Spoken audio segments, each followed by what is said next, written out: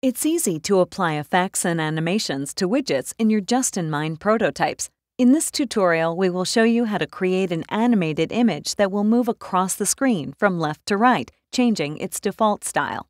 In a new web prototype, add an image widget to the canvas and select the image you want to use from your folders.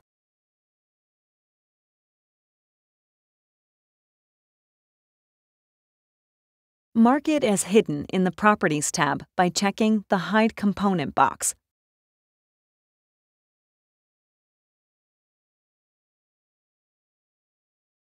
In the Events tab, add an On-Page Load and Pause event, which will pause the following event for the amount of time introduced.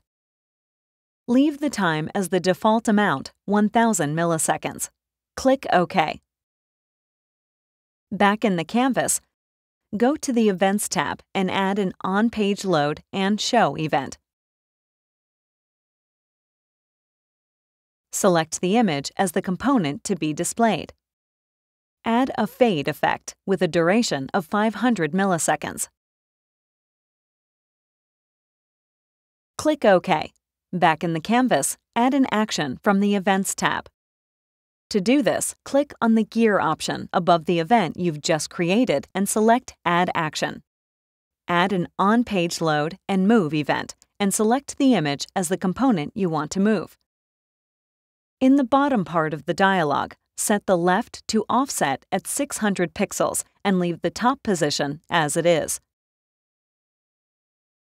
Add a linear easing effect with a duration of 1500 milliseconds. Click OK to go back to the canvas. In the Events tab, right-click on the action you've just created and add another action.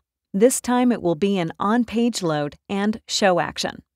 Select the image as the component to be displayed and add a pulsate effect without any easing and a duration of 200 milliseconds. Click OK to go back to the canvas. Click Simulate to interact with your prototype. You will see that the image moves to the right of the screen, stops and flashes, signaling that it wants to turn back. In order to allow it to move back to the center of the screen, you need to change the style of the image. To do this, go to the Events tab and add an On-Page Load and Set Value event.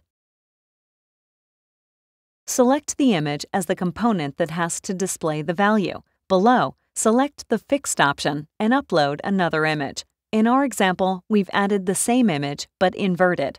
Click OK twice to go back to the canvas. Like before, click on the gear icon next to the Show action and add another action. Select an On-Page Load and Move event. Select the image as the element that has to move.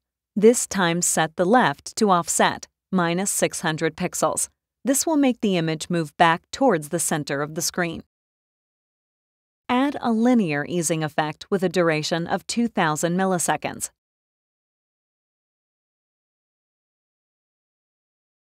Click OK. Finally, add another On-Page Load and Set Value action. Selecting the image. Below, select the Fixed option and upload your initial image. Click OK twice. You can have the image move back and forth as many times as you like.